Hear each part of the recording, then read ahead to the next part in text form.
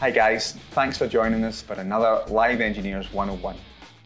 This week we get to speak to Will Blake, who is the front of house engineer for Stonebroken, Dead Kennedy's latest European tour, and in this video he talks about his approach to working with these bands and life on the road.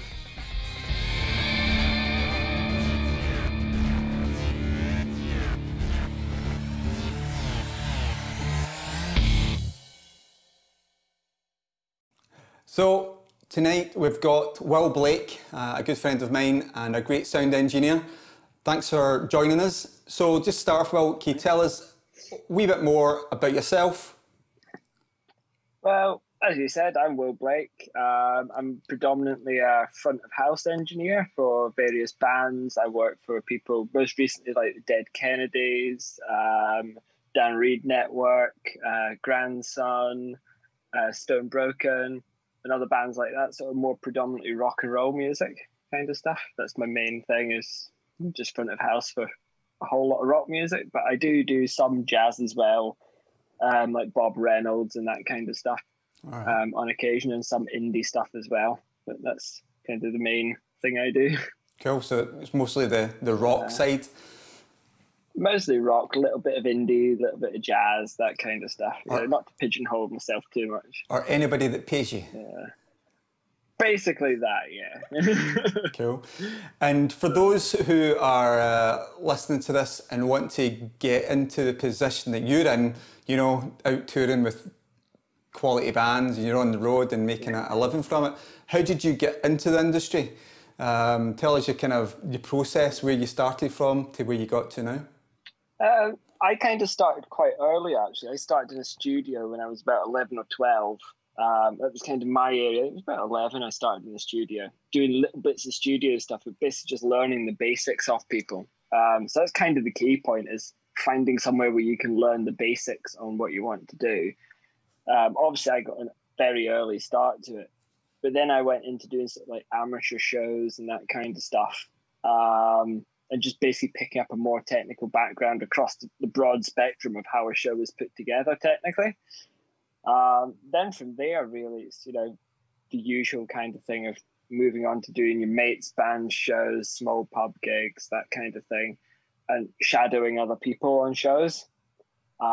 Moving up into like crewing for events and various other things. So the advice for getting into it really would be, do as many things as possible, like small scale shows, push loads of boxes, ask loads of questions, and say yes to everything, and just get as much broad experience as possible, because what you think you want to do, you might actually hate, and you might end up wanting to do a bunch of different stuff instead. But even if, you know, you stick with the path you want, you might get, or you will get a much broader idea of what's going on to put the whole show together, not just the one bit that you want to focus on, because there's so much more than just audio in a show, or just lighting in a show, or just video, or just stage crew, that kind of thing.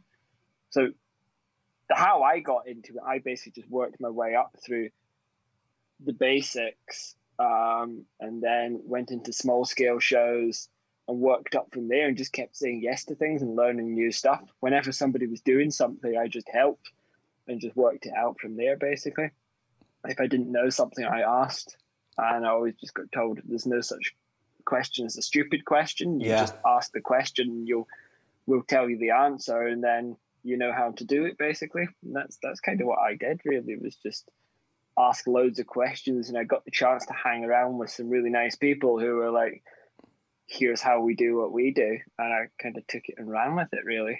So that's the main advice there, is just take it and run with it, basically. Just learn as much as you can about everything.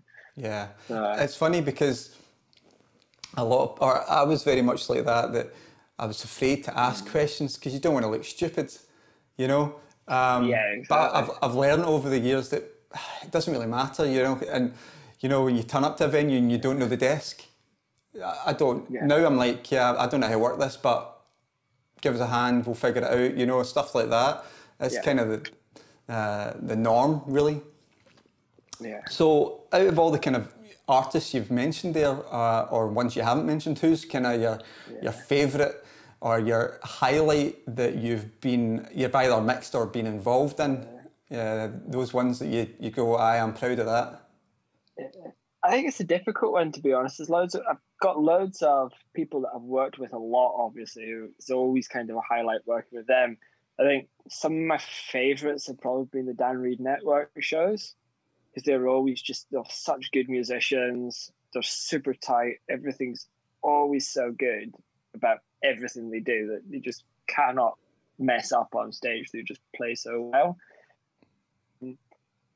Besides them, probably also Shahad, a band from New Zealand that I worked for. Right.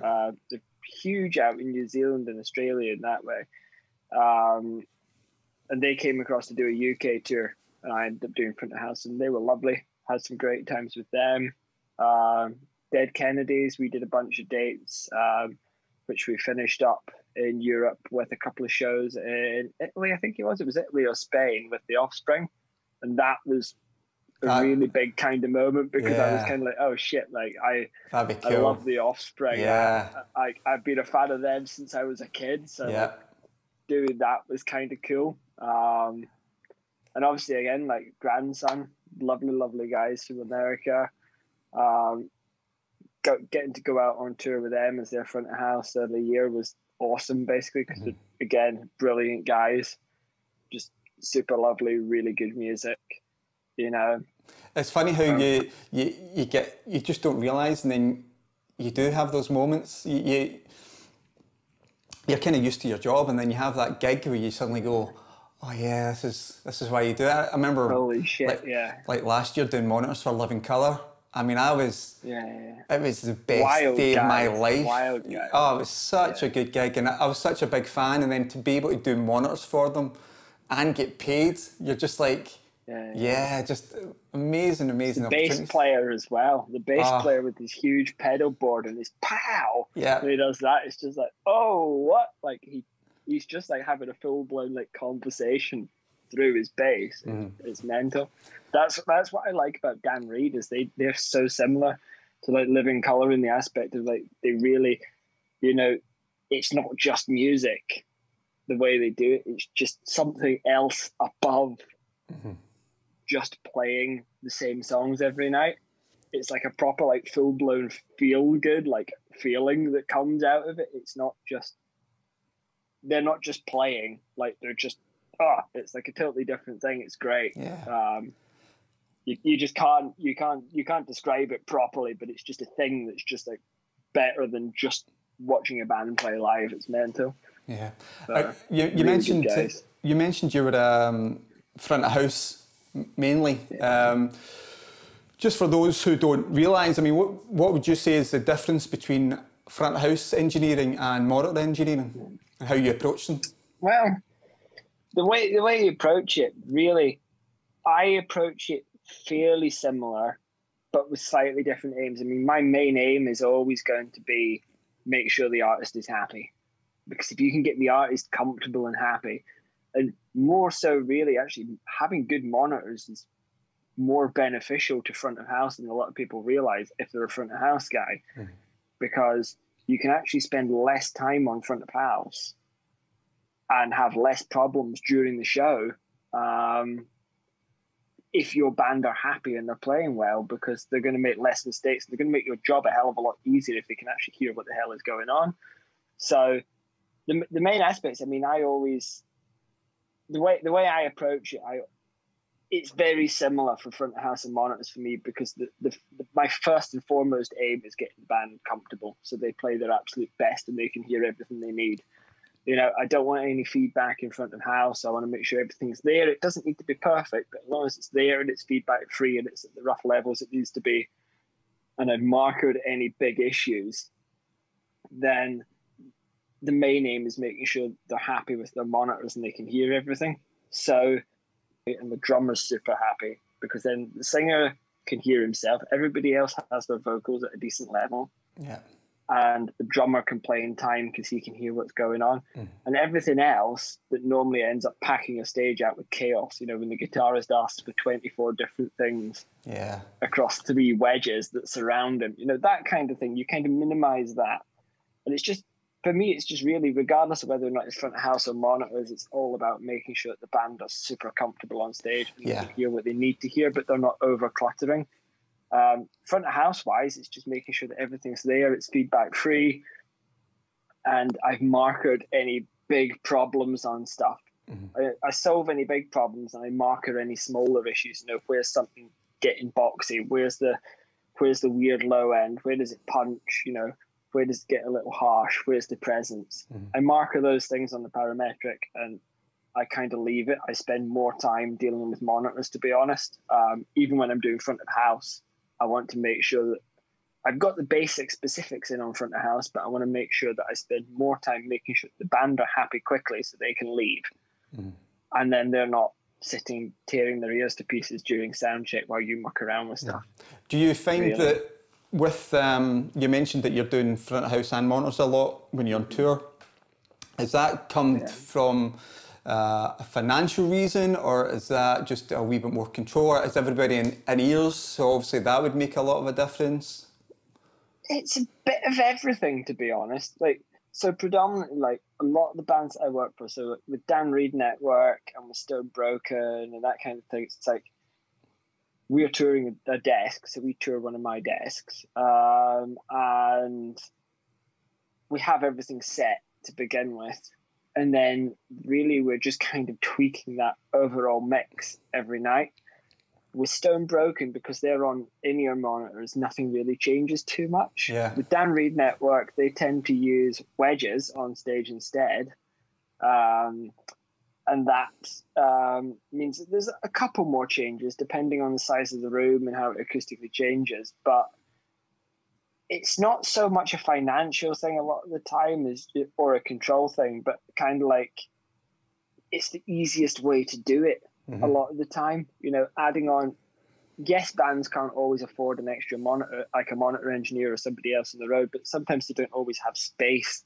If you're touring in a split, for instance, and you've got to have a tour manager and a merch person and that kind of thing as well, and a driver, it starts to fill up quickly, especially if you're in a band with more than like 4 or 5 members. You know, it can start to get busy. If you're traveling in a split, if you're traveling on a bus, you know, you might be sharing that with the support band, that kind of thing. So again, it's kind of like, it's not just the expense, it's the physically getting people there on small to mid-range tours. It's a lot harder. But it is nice to rock up at a venue and go, I've got my monitor mix, I just need to adjust it. I've got my front of house mix, I just need to adjust it. You can get everything set up really quickly with the crew, check through everything, get the band on, they can blast through something quickly, check that they're happy with everything, make any adjustments and leave again.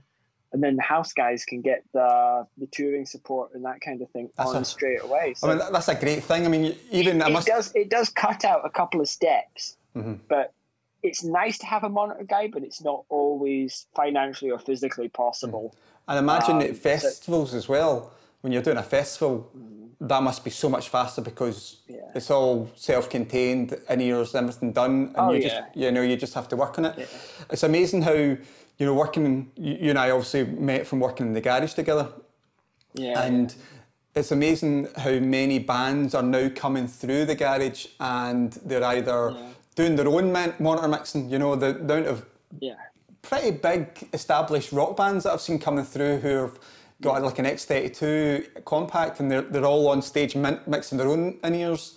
And, you know, I'm standing there as a monitor guy going, I'm here, use me, but hey, but again, they want to be comfortable, a wee bit more control. Exactly. At the end of the day, it's about them. The problem. That is the thing though. Like as I was saying, like when I was saying about comfort, it can to a degree, it cannot always be the best idea. Like I prefer to have a monitor guy on stage because it means if something goes wrong, you've got somebody with an audio head screwed on who can go and fix it. If there's an issue. Without that, it's down to you having a really, really, really good stage tech or a house person that can go, oh, that's the problem. It's nicer having a monitor guy. You know, if I could take you or Saul or anybody else out on tour, like every damn tour I do, it'd be great, you know. Take a monitor guy out on tour, and yeah, I've got somebody there that knows what we're touring, knows what's going on, and I don't need to stress so much if there's a problem. You know, it's going to be very easily and quickly resolved. Whereas if I don't have somebody on tour with me like that, then I have to deal with it myself half the time. Yeah. And there have been points on shows where I have to run from front of house to the stage, fix something, and run back. Yeah. So you just got to do it. Do you have? It's one of those things. Well, as a backup, when the guys are using in-ears, do you use any stage monitors as a backup just in case? Or? I have monitor mixes set up, but I don't normally tend to use monitors. If the monitors are there and it's not a problem to strike them, we normally leave them. But again, it depends if we're touring. If we're touring any kind of stage setup, like the Stone Broken guys, a lot of the time they'll tour like their own. They've got like geysers and a light rig and some other stuff with them that they tour. So a lot of the time with them, we'll just strike it because they've got risers and other things that they want out. And the light rig and stuff, it takes up space. So they're just like, we'll just get rid of the monitors. But ultimately, that's something I leave up to them. I always kind of have the space there on the desk to do monitors if need be, because then it always just means that it's pretty quick to just go and plug a cable in, and I've got a mix sitting there, or I've got something I can throw somewhere, as opposed to having to then go and try and rejig the desk mid-show. So, I just always kind of have it set up as a backup. So in terms of obviously with some of these guys, you're using SQ5, the DX168 you're using, isn't it? Yeah. Yeah. Now, yeah, I'm using that mainly, and then D-Live sometimes as well. How are you setting up? Are you setting up like maybe a bank which is the front of house channels, and then another bank which is monitors, so you can have different EQs and gates and stuff for the monitor mixes and stuff for their monitor channels?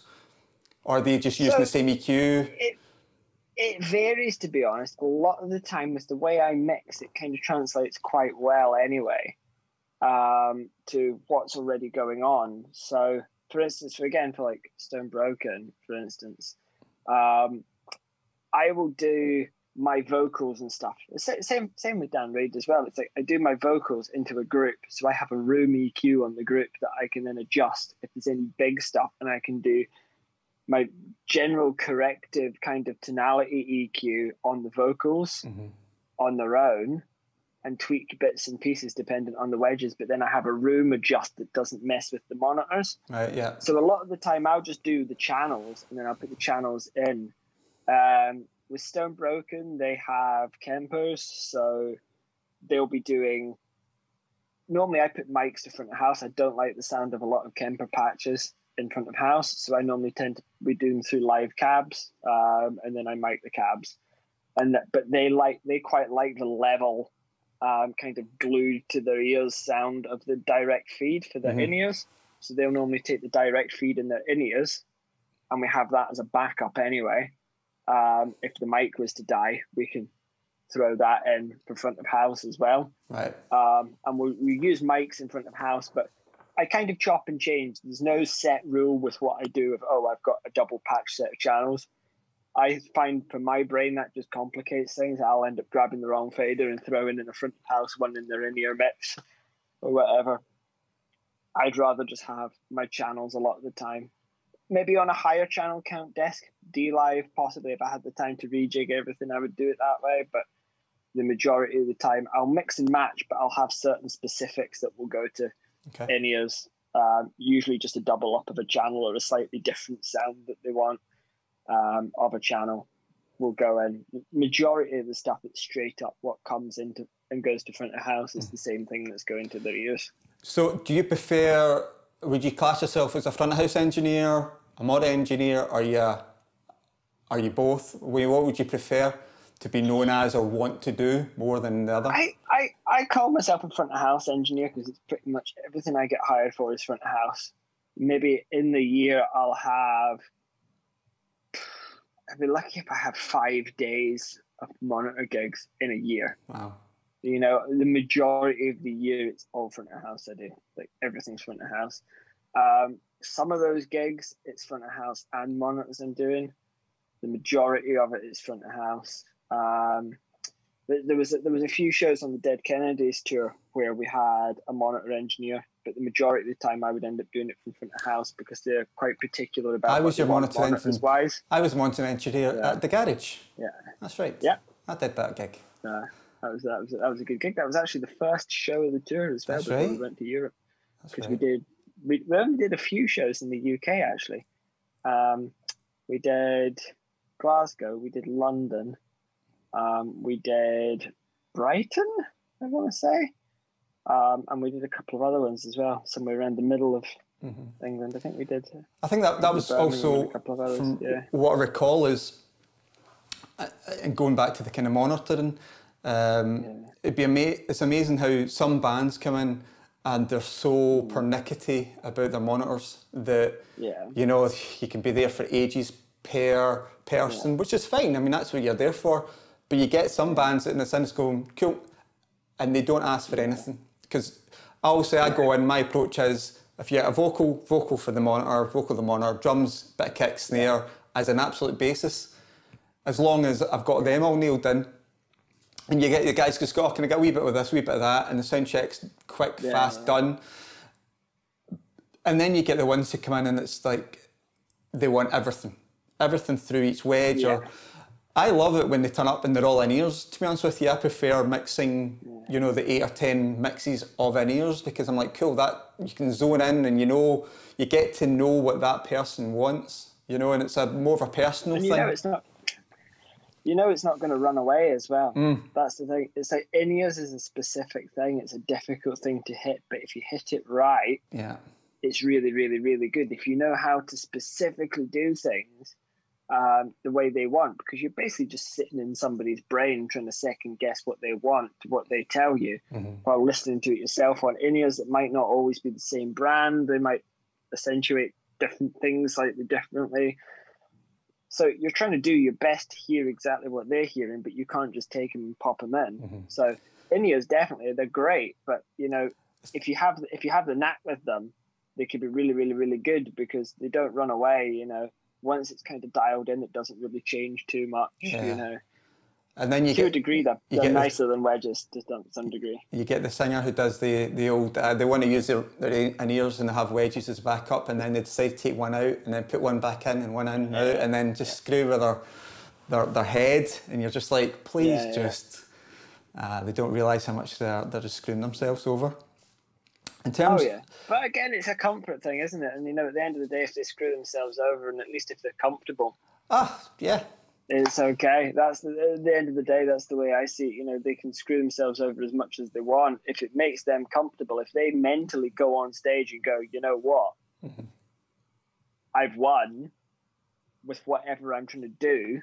You know, whatever they're trying to achieve at that point in time to get themselves comfortable. If they achieve that, then sweet. You know, gig's a good one because they're going to do their utmost best, even if it doesn't necessarily make sense in the way of things as we would do it. Sometimes it just makes sense in their head, and then you're just like, right, okay, well, if that works for you, it works for you.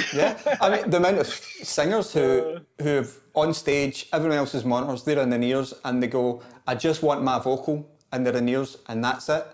And I'm like, man, that must be so isolating, but they're happy with it. And I've listened to like their in-ear mixing. Obviously, you can get bleed in from everybody else, but it's a completely different. Not what I would do, but that's again, it's whatever they're comfortable with. But now, I think it was. There was one band we were on tour with, and the drummer, I can't remember the name of the band, but the drummer basically only has the ambient. It was Black Star Riders, actually, I think it was, the drummer has basically just the reverbs for the drum kit in his ears. So he relies on the ambience, right? So he's got the sound of the drums he's playing around him. He doesn't really add much into that, but then he adds on the ambience to remove the isolation of the fact that he's not got it as much in his ears. And it's mental because if you listen to the mix, standing away from the drums, apparently it's crazy. But if you actually stand and play the drums, it makes sense. That makes sense. It's some things that don't make sense from where you're standing make perfect sense from where they're standing. Yeah. So sometimes you're just going to try it and go, you know what, if it works for you, that's great. Because It might not make sense, but if it works, it's right. I think that's an important one for engineers who are trying to learn that is don't assume or make people do the way you think it should be done. You know, you don't force your opinion on it and go, nah, I think you're wrong. You know, it brings me on a good subject. It's like, how do you approach bands, artists? First one, like back in the days when you were a venue guy, how would you, band walk into the building, what's your approach to them and how you start working? To be honest, I just let them get set up. I'll approach them, I'll introduce myself, I'll say, I'm here to do such and such, have you got an engineer? I'll do the basic introduction, but then, if the stage is ready to go, I'll say, look guys, get yourself set up, crew's there if you need a hand with anything, I'm here if you need a hand with anything, shout on me. You guys get set up, have a blast around, make sure you're happy with everything. We'll come up, throw some mics and stuff on. Have you got any specific things that we should know about? But just let them get set up and do their thing. Because, if they've just rocked up at the venue, the last thing they want is somebody going, is this the right set list? Or is this, or is that? Ask them a million questions. They want to sit down for 2 minutes. They want to go to the toilet.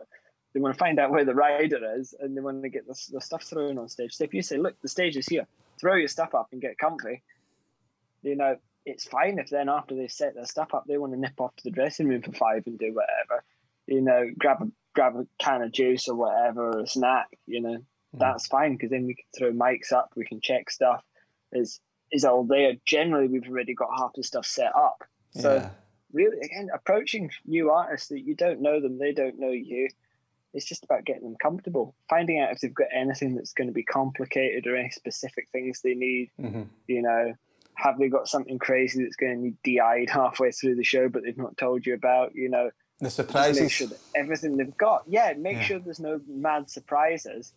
And you know what, if they're nipping off to the dressing room for 5 minutes to grab a can of juice and a snack, if there's a surprise, generally that 5 minutes is enough time to pull it out and sort it.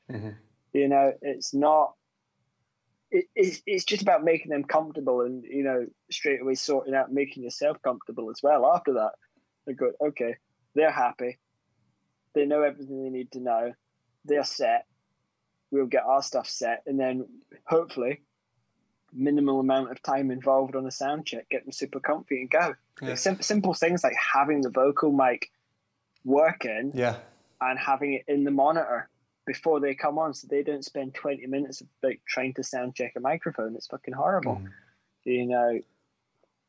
A lot of the time I'll just tell, even at the start of the sound check, if we've got the basics in, I'll just tell guys to start twiddling around. If we're short on time, I'll just let them just start do the thing and just start feeding stuff in. It's just knowing what to do. It's the experience of knowing what to do in specific situations, just to make sure that they're comfortable and they're getting what they want out of it without, screwing either party over, basically, but making sure everybody's comfy. You also don't want to do that kind of, if you mentioned that if they're short of time, you don't want to be that forceful kind of way of, like, come on, move it, because it changes the atmosphere in there. You push somebody, exactly, you push somebody, they'll take twice as long, they'll push back. So if you push somebody, they will literally just push back, and even if it's not deliberate, just simply because you've then had to go at them, they're going to be like, oh, and it doesn't help. So you've constantly got to be the happy face and the positivity, come on, let's get the gig going. What can we do to make you happy? How can we sort that? But ultimately, not let people take the piss either. In terms of obviously that's from a venue's perspective. Now, with you going on tour with bands, and you're going to be away with them for months at a time. How do you approach that? So the first time you come in, meet the band and stuff, get pre-production, do you spend some time with them just getting to know them? And I guess it just takes time to develop each person's needs, and what you need to do for them as an engineer. Basically, I try and find all that out as quick as possible, basically. So generally on the first day, there's not always, a lot of the time with me, there's not the luxury of a pre-production. We're flying out somewhere and we're doing a show. And the pre-production is kind of the first show a lot of the time. You know, I'll try and set stuff up in advance to some degree, but I don't always have the proper luxury of, oh, here's a nice little pre-production space and we can sort everything out. A lot of that just generally doesn't happen. Again, there's probably a huge amount of cost and scheduling and everything else involved in that. It's just not practical a lot of the time. So for that, I kind of generally with a new band that I haven't worked with before, I treat it kind of like a venue again. And I rock up and I do the same thing. You know, I try and get people comfortable. But at the same time, I'm doing the same thing with the venue staff and getting them comfortable, because I want them to know that I'm not there to take the piss, and I want them to be comfortable in my ability to get done what I need to do. So I'm trying to cover both bases at once, and you know, get the band happy, get the venue staff happy, put the two together. You know, hopefully without pissing anybody off. I mean, is there times where is there venues you've turned up to and it's been like pulling teeth and a bit of a nightmare? Oh yeah, yeah. There's been absolutely loads. There's been loads. Mainly a lot in the UK. You tend to find Europe's actually lovely. Well, a lot of UK venues you can find some difficult people.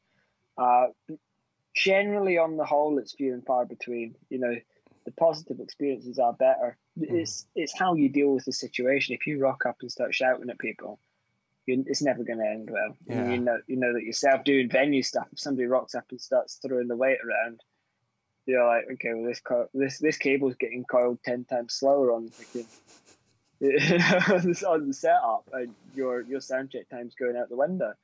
But it's like things like that. You know, if I'm on tour with a band as well, if we have to run on a little bit, yeah, it sucks.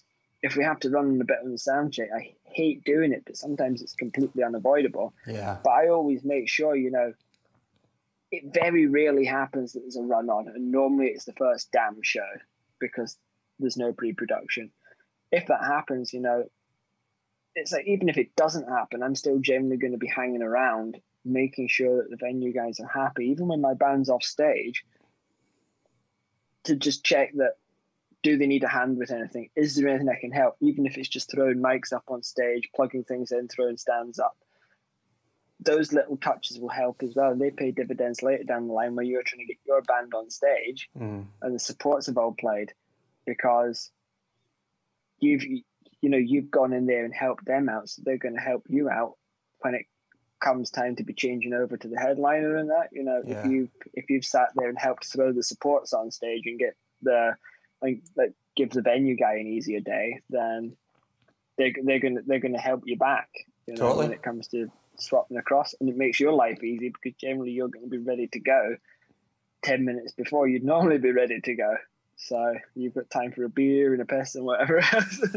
In terms of from doing bands that you're just doing a one-off compared to doing a tour. Now, if a band gives you a set list, and especially when you're on tour, do you find that helpful, and how do you use the set list?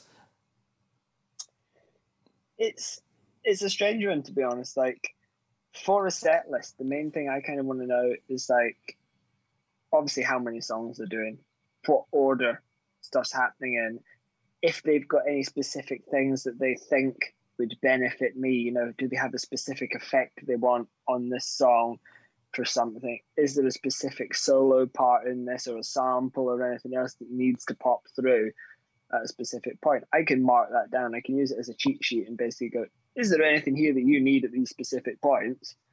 And mark it down. Failing that, you know, I'm very busky with how I do things, and I kind of just throw up and then I just mix to what I hear. So whatever's going on, whatever they give me, I mix to that basically, and I just have the set list there as a. Do you use scenes and stuff like that when you're on tour with the same band and stuff? I hate them. I hate them. So you just literally per song, just mix it as goes?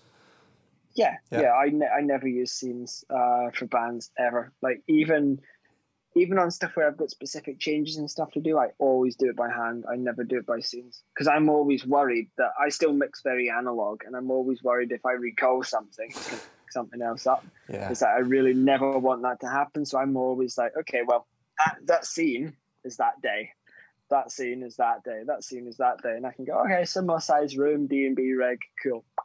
Yeah. You know, that looks like Cardiff, you know, or that looks like Birmingham did, or that looks like London did, or that looks like fucking Amsterdam did, you know, and bring myself up a rough starting point from what I've been working on in that tour. I never really recall scenes during a show ever. I hate doing that. It scares me.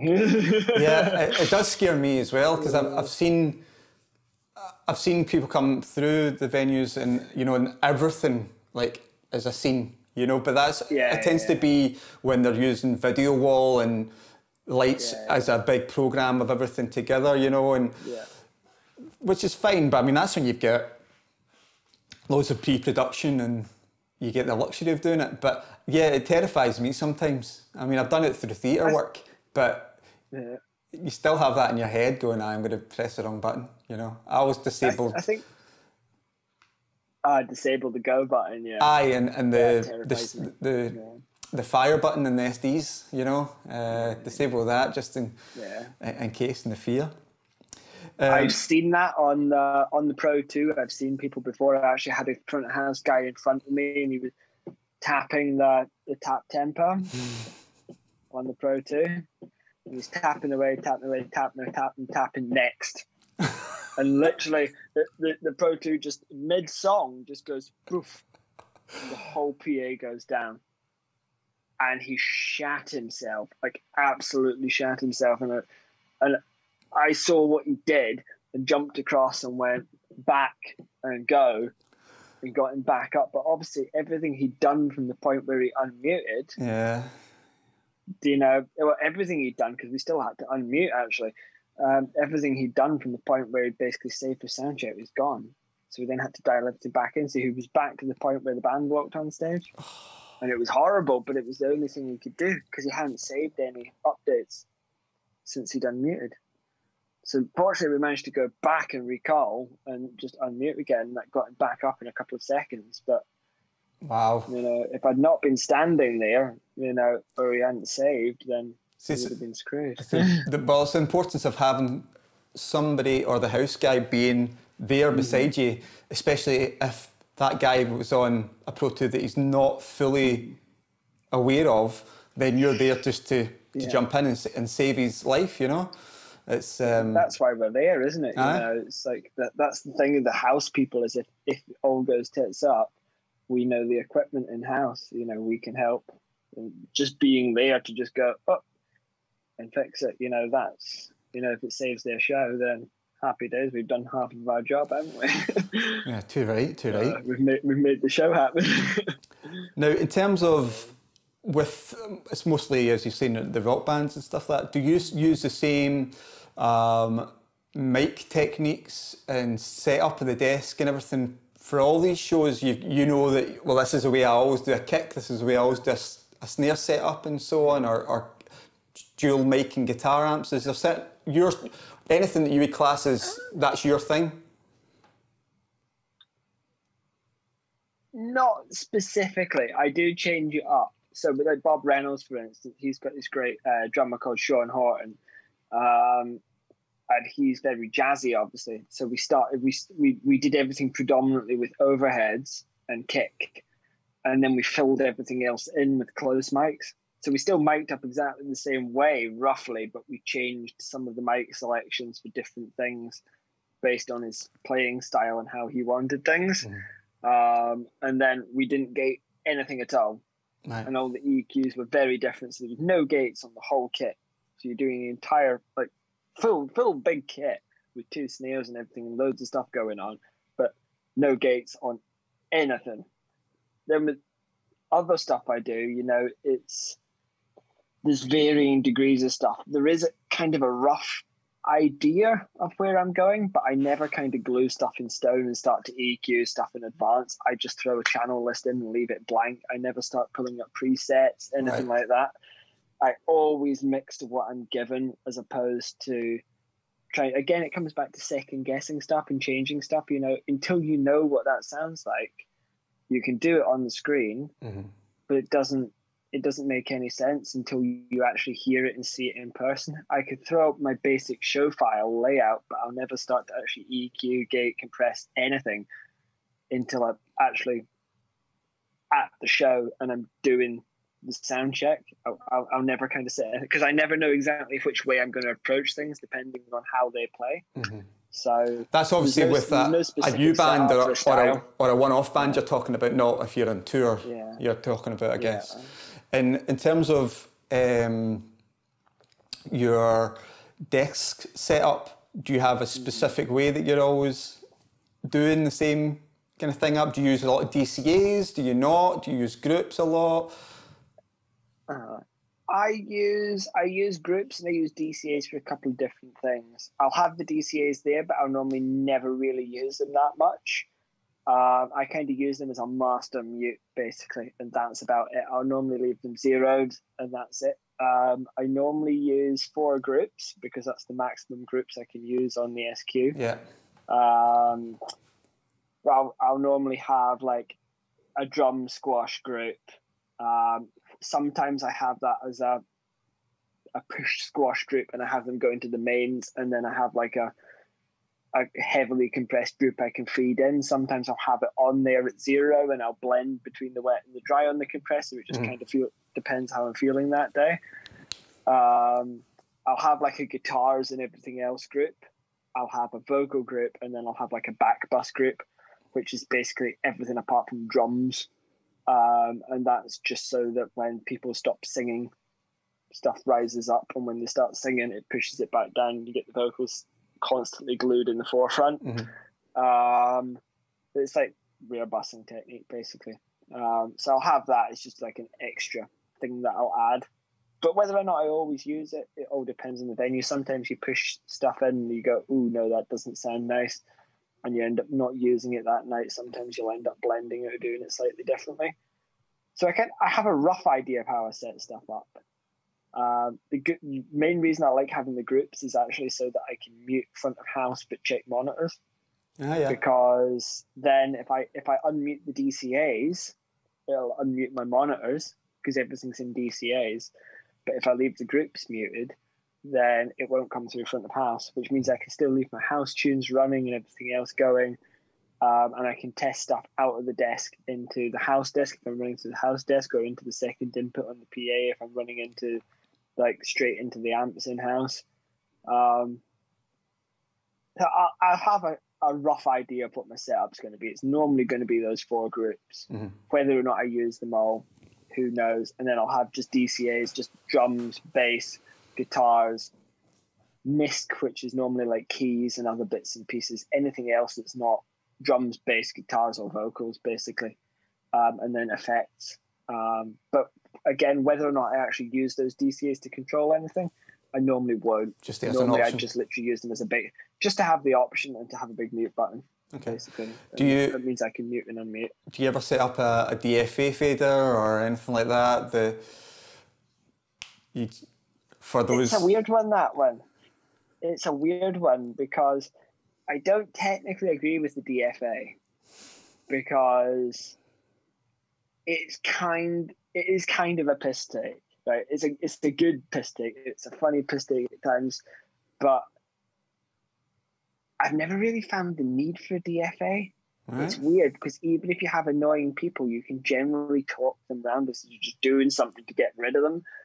But a lot of the time, I've actually found that I'll get people asking for stuff, and I'll go to flip to the layer to do something, and they'll see me look down and press something, and then before I've even changed anything, they'll go, "That's much better." So I can't say I've specifically gone, "Oh yeah, DFA," but I have accidentally DFA'd on multiple occasions just because the physical me looking to do something and looking to change to the layer. Yeah. You know, they see me look down and they go, if they see you just moving your hands and they think, "Oh yeah, that's it," and you go, "I've not even got to the..." It's subconscious. Yeah. It's subconscious a lot of the time. You know, I've never really kind of sat there and deliberately done the DFA, but on many occasions it's happened by accident, basically, just going to do what they want me to do. And then, of course, at that point, they go, oh, it's much better, because they see me go to do something, you know, and they expect that, oh, it's that quick, it's done already. There's a show that I subconsciously think it's better. There's a show that I look after, and it's 8 lead singers and with the band, and there's always at least 2 singers even though it's the same desk, same preset, saved from every show, and every sound check is they ask for the same thing again and go, oh, a wee bit more of this, and I never touch it, never, because I know they go, oh yeah, that's it, yeah, that sounds much better. Yeah. And again, I don't know if it's just they feel like they've got to put their stamp on it, or put something in. Yeah, a wee bit of an input. But again, I think it comes back to the sound check part about making them comfortable. Exactly. It's a strange one. I've got a lot of people now who will turn up, like a lot of drummers and stuff actually, who turn in and they'll go to ask for something, and then they'll go, no, wait a minute, we ask for that all the time and we always get it changed back, so we'll just leave it where it is. So it's just a comfort thing. A lot of the time I think people overthink it slightly. It's a subconscious thing where they're kind of just, obviously once everything kicks in, it all changes again. So, and when they're listening to it in isolation, sometimes they go, ooh, I need a little bit more of that. But then when they come on and they start belting it out, it's different and it changes. And then, you know, again, sometimes you just have to be able to work out whether they really need it or whether it's something that it's a case of it's going to change during the show and they're going to want it turned back down again, you know, and the last thing you want to do is throw them. So it's just knowing the right call to make and making sure that, you know, you're not just doing it because they want it, but they don't know why. So again, it's just knowing the artist and getting them comfortable, really. So we've all had it, but what's the worst thing that's ever happened at a gig, or even before a gig, or after a gig? One of the worst things I've had a few bad things happen. We had some equipment in Spain on one of the tours I was on that there was a bit of a language barrier, and they ended up taking all the equipment away to the opposite end of town. So we basically had myself and the tour manager going to the venue to set everything up. The band went to the hotel, and then for some reason all the equipment was put in the car, like in this people carrier van type thing, which then took the equipment elsewhere and went on a jaunt around Spain. And then came back. And we found out at that point, you know, no problemo in Spain basically means we don't have a clue what you're saying. We're just going to smile and say no problemo. So we spent a while getting this equipment back because they thought the equipment was to come back at the same time as the band arrived to soundcheck. So this was before the gig? Yeah. And then we had a desk that did not sync. So I wasn't touring a desk on that tour. We had a desk that would not sync with the stage box at all, but it would do it periodically. It would kind of sink in and drop out again. And they were having a meltdown about how to fix that. We eventually found out that was a network switch. But I've had a couple, to be honest. There was that one. The worst one, that was pretty bad, but that also turned into one of the best shows I've ever had in my entire career. It was insane. Spanish crowds are mental. One of the worst ones was doing an outdoor show with 2 different stages, I think it was. It was two or three different little spaces anyway in one big stage. And somebody on the crew went in to do the D-rig while the main room was still running and pulled the wrong power out of the Jenny and put the whole main area into darkness. And there was a good 5-10 minutes while we waited on the blinking Avo lighting desk. And what did I have at the time? I think it was an M7 I had at the time. So the sound came back almost immediately. But the lighting took a few minutes while the Avo worked out that it was a lighting desk and started doing things again. Wow. So there was a point where we had a band on stage playing and we had security on the barrier waving torches around, because there was no lighting because they basically dropped the power to the stage. Was this during the night? Was this in the evening as well? Or was it was during the night. It was pitch dark. pitch dark in a big like marquee. So huge ass marquee. I'm just imagining that feeling of pulling it out. I'm just hearing the whole gig behind you go silent. Yeah. So that was a gig. That was a bit of a shame that way. But that, and then you've had the usual, pint to a desk. We had that before as well. That was actually, we had one in garage where there was a pint went through the GLD. Yeah. While the touring guy was mixing the headliner, and it was still passing audio to give Alan and Heath their due. You can take a pint and it just carries on making doing noise. So we completely lost control of it. We had no control of the surface at all. We couldn't even plug a router in. And that was just carried on passing audio. That was just for support. That happened. That was for the headliner. Or was it during the headliner? Through the headliner. But fortunately, there weren't any weird effects or anything going on at that point. It didn't have any delays or anything. So we basically just went, I guess we just go to the bar. So just let it run? So we just let it run because we went, well, we can't turn it off. Yeah, you don't want to. At this point, if it's going to come back on. Yeah. And what it's going to come back on with. If it even does switch back on. So while it's passing audio, we just don't fucking touch it. And that's what we did. We basically just sat there and we went to the bar. Like I got an iron brew or whatever, and that you got a pint, and we just sat there and just watched the desk and just went, it's not died yet. We'd mopped the most of the beer off of it. We're just going, well, he's dead. There's still stuff on the screen, but you can't control anything. Definitely a sound engineer's nightmare is pints. Yeah. Oh yeah. It's not happened to me. But I think everybody else I know has happened to. I know, and I'm like, please don't. I feel like now with COVID, you can get all these spit guards, and it feels like we should just get them either side and behind. It's not too bad when I've been spat on a few times. City, you get the option. You get the option at Rock City of a guard. You could have a guard if you want it, but it's not nice. They've kind of got some bits and pieces they set up, but it's not nice mixing in an enclosure. No. Like, no, we'll keep that out of the way. It's horrible. I don't like that. So in terms of, you've mentioned obviously your SQ and D-Live a lot. Is that your kind of desks of choice? If you had, okay, here you go, you're on tour, money's no object, what would you pick? D-Live.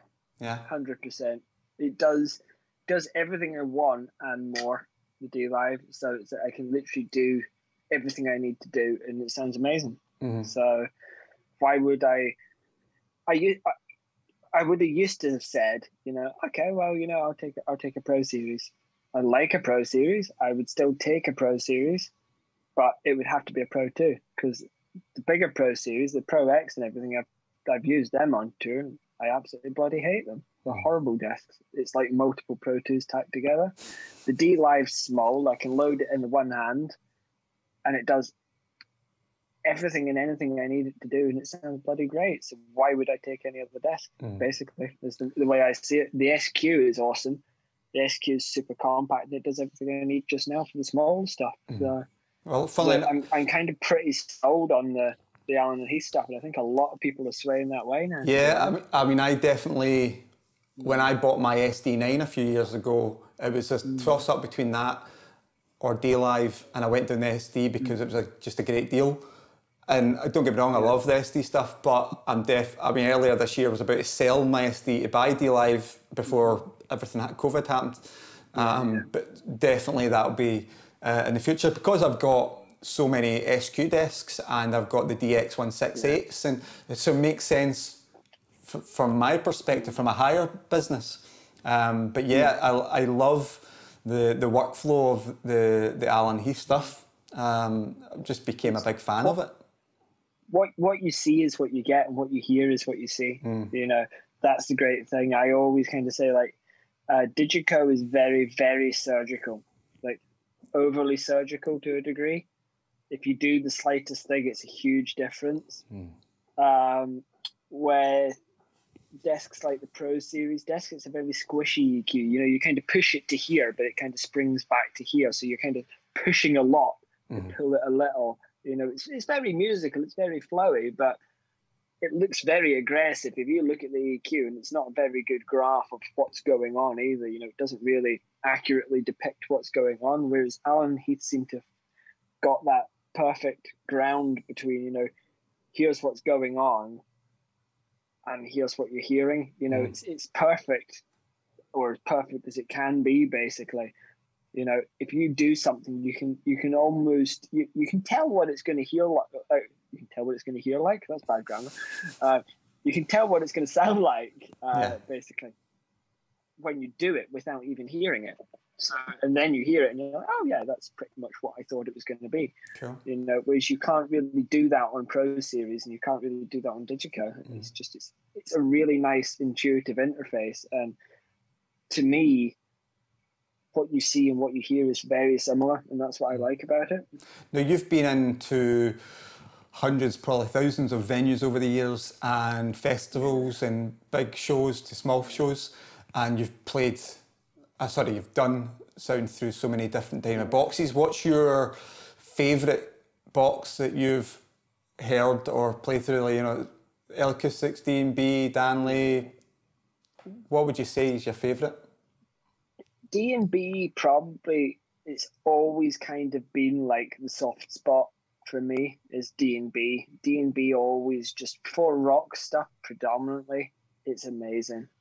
L-Acoustics is nice, but I feel that it's lacking in the low end. It's a bit weird. It's a bit like it goes super, super low, but it misses the musical lows that you would get out of a D&B rig. And it's one of the redeeming qualities that I really, really, really like in Danley is the fact that Danley has that really musical sort of low mid, and it's super clear across the board. So it depends predominantly on what you're mixing, but I find most of the time the all-rounder for me that I really, really enjoy is always just D&B.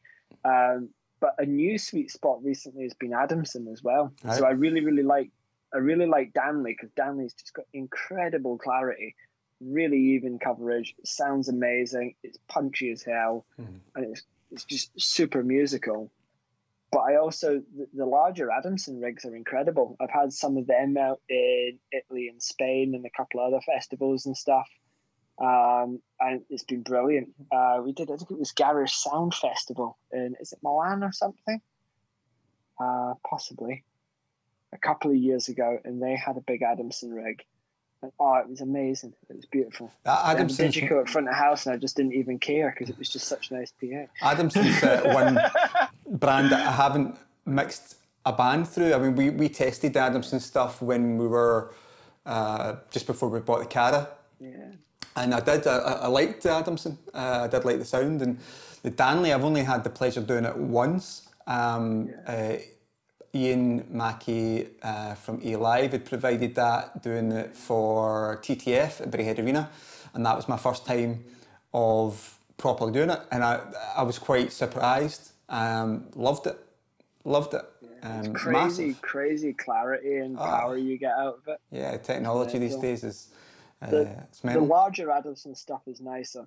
The larger Adamson stuff is definitely nicer than the smaller stuff. I think the smaller stuff, although it still packs a punch, it seems a little bit lacking. I don't know if that's just a subconscious thing, but I've not had as nice a time on the smaller Adamson rigs as I have on the big stuff. It seems that the more they scale it up, the nicer it sounds. Right. But again, that could just be a subconscious thing. I have had a few nice gigs on smaller Adamson stuff. So... But it would kind of probably, for me, it would go D&B, Adamson, and Danley would be like my top three. Cool. With the main all-rounder being D&B, just because I love D&B. So I'm a sucker for D&B. So being on the road a lot, you're living out of a very small case. And obviously with your Pelly, Pelly's a very personal thing, you know. We've all got different things in it. What have you got in your Pelly that you would say are your must, you can't live, you need for every single gig, or the things that have saved you, and things that you would recommend engineers would get for their Pelly? I've not got a huge amount of things. I've got a sound bullet, the Sonic sound bullet. That's incredible. Great bit of kit. I absolutely love that. I didn't realize how much I was going to need that until I got it, and now I use it all the time. Cool. So I never leave home without that. That's a good starter.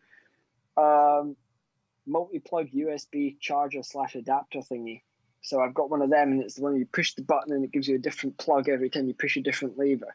All right. So you've got it for Europe, all these things. It's great, but then it gives you 4 USB ports, a USB-C charger, and then it gives you like a reverse adapter to any style of plug on the other side of it. So I can adapt from any country power supply plug to another one and give myself 4 USB ports and a USB-C. That's amazing on tour. Yeah.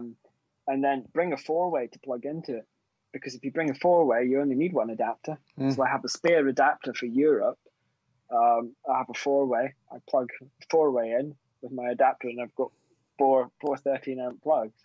And I only use 1 Euro adapter. So that's handy at front of house if you want to charge your iPad, charge your phone, anything else, plug anything else in. Good at a hotel room. It's handy on the bus because a lot of the buses are from Europe originally, so they've got European plugs in the bunks and stuff. Maybe you want to plug your 4-way into your bunk, that kind of thing. Always stick water in your bunk. Bring loads of pairs of socks. That kind of thing. But then I've got a nice set of Audio Technicas. The Audio Technica kindly gave me actually when I was down in London not too long ago. They are super handy because they're Bluetooth. I can use them on my phone, but they've got the cable so I can plug them into the desk. It's the ATH M50 XBT, I think is the thing for them. But they're great. They're awesome because I've always had the Audio Technica M50s. They gave me the Bluetooth version, which means I can use them on my phone now in the bunk, which is nice. That's cool. Failing that, iPad and a Wi-Fi router as well. The amount of times that having a little Wi-Fi router, even if it's one of the little plug-in stick ones, like the TP-Link ones, having one of them and an iPad gets you out of so many sticky situations. If you rock up at a venue, you're not touring the desk and you're stuck in a corner somewhere. Even if you're touring like an SQ5 or something, oh, wait a minute, there's no space at front of the house to actually stick the desk up. That's fine. Take your iPad, use your blinking router. I always have a router with my desk anyway, but if you rock up at a venue that doesn't have a router and they've got a digital desk, plug your router in, away you go. You're no longer mixing in a shit position, you're mixing in the great position in the middle of the room. So that's super handy. And then again, like I've got like a torch. I've got like one of the little LED lens of torches, and I've got a rubber duck. So a rubber duck. Have a little rubber duck with me. Because why not? Yeah.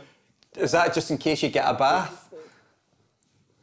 Basically, yeah. If you get the luxury of a bath. Also, if the rubber duck starts to float during the night, the bus has gone off the road and is in the river. It's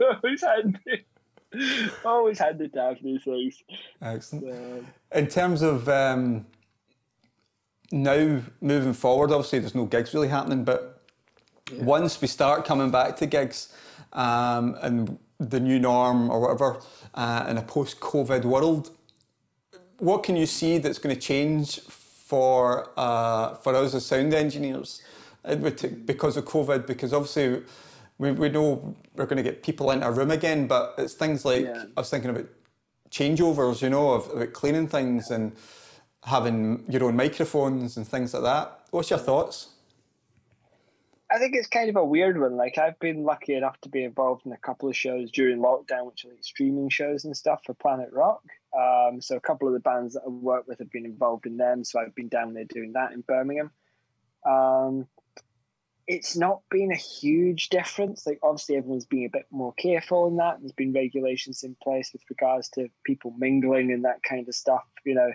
Everyone's not hanging around hugging each other and stuff. I think the majority of it's going to come down to people not sharing equipment as much. Yeah. It depends entirely on the recovery, though, of the situation and how much eradication there is of the virus, or whether or not we're sitting there going, everybody, people walk into the room and you go, have you been tested, kind of thing. I think people will generally stop sharing equipment as much. if it's going to be a case where it's still going to be a chance if you can catch it as much, or if it's going to die off, you know. I don't think a huge amount of stuff's going to change. I think there's going to be more change, not really in the way we do things, but more in the infrastructure. The damage to the infrastructure and the recovery of the infrastructure is going to be much more severe than what we change. It's not really going to be a change of how we do things. It's going to be a change of how many places there are for us to do things. And I think there'll also be a change in the entire industry with regards to how people are paid for stuff as well. You know, like it's forever. It looks like a good job until you break it down into an hourly rate. And as soon as you break it down into an hourly rate, you go, oh shit, you know, it doesn't look so appealing anymore. You know, how long are you away from home? So I think there'll be a change to that. I think people will be wanting to change the, you know, the condition of touring. You know, I don't think people are going to settle for super low rates and stuff in the future. You know, there's going to be a lot less price gouging and a lot more, you know, this has to be a viable job, especially with things now with like Beck2 and stuff of setting up a touring branch. You know, that side of things is hopefully going to push stuff in the right direction to making it more financially viable in the long term, because as we've seen, you know, there's a small virus goes around and starts eradicating everything in its path, and the entire industry collapses in the space of, for me, it was 3 days. I lost everything. And, you know, we don't have a huge chunk of savings or anything like that going on. So I think that'll be the biggest change, will be in how people do things specifically in the industry and where they do it. It won't be so much towards things like, you know, they're not going to start changing how we do changeovers or that kind of thing. They'll maybe share mics less, but I mean, there's going to be a massive change on that front. I think bands will probably be touring more with their own mic packages, especially the vocals and stuff like that. I mean, as I was saying to Andy the other night, I'm amazed the amount of singers who don't tour with their own mic, you know, and I'm like, man, I think that's changed. I'm really hoping that when they're trying to cut corners or for tours and stuff, that they don't go, we'll put the band out and we're going to send them out with a front of house engineer or send them out with a monitor. Well, definitely monitor engineer's usually the first one to go, but I hope that's not the case, you know. I think it's going to go in the opposite direction. I honestly think that it's going to become more important to have a front of house person, because it's going to be a case of, you're the front of house guy, it's your job to make sure that the fucking mics are changed every day and everything's kept clean, so that the singer doesn't end up with the COVIDs like halfway through the tour. Basically, that's going to be the thing. Is it's going to be, you know, we're going to be kind of the germ squad, making sure that everything's kept clean. And to a degree, you know, it should be like that anyway. You shouldn't be walking into a venue and you go, "Ooh, that's a bit funky," because hopefully you don't need to pick up the venue mics at all. But I mean, there's some venues you go into and it's like lucky dip. Like, what germs do you want today? Oh yeah. And you're just sitting there and you're like, oh, we'll just brush that off before the singer sees it. That's last year's lipstick from the band that played here, with the especially spitty singer that likes to eat the microphone. Or put the microphone in places that it shouldn't be. Yeah, well, I have seen people previously, I've actually had artists where they've done stuff with microphones that you don't want stuff to be done with microphones, and they've had their own specific microphone. It's like, here is your microphone, and when you break this one, it's going in the bin. And we get another one out of the case, and we use that one until that one breaks. It's amazing how I've had that. I mean, fair enough. Bands who like, I get the whole bands on stage want to wreck their own gear and stuff like that. That's fine. That's their thing, and we all grew up watching bands do that. It's the rock and roll stuff, but it's different when they do it to your gear or the venue's gear. You know, and I remember at Doon last year. On our stage, one of the bands who were great, and they were doing it, but the guy at the end just grabbed the mic, swung it off the bottom of the stage, and broke one of my SM58s. And I'm like, straight off. I mean, that was the last tune, and they went off, and I just went up to the engineer and I went, he's paid for that. You know what I mean? Yeah. And that's ridiculous. Go to do it your own stuff. Absolutely fine, no problem with it. Yeah. But anyway, it's been a good chat. We'll end it there. It's been yeah, it's been nice, man. It's been a good catch up. Thank you for your wisdom. Thank you for your stories. I'm going to do some other videos and get back. Not so much the stories, yeah. Well, thank you very much, sir. And we'll talk to you soon. No problem, man. Cheers, man. Yeah, it's been lovely, matey. I'll see you soon. Thanks. Guys, thanks for joining us for this episode of Live Engineers 101. Please remember to subscribe to the channel, leave a like and leave a comment. Thanks.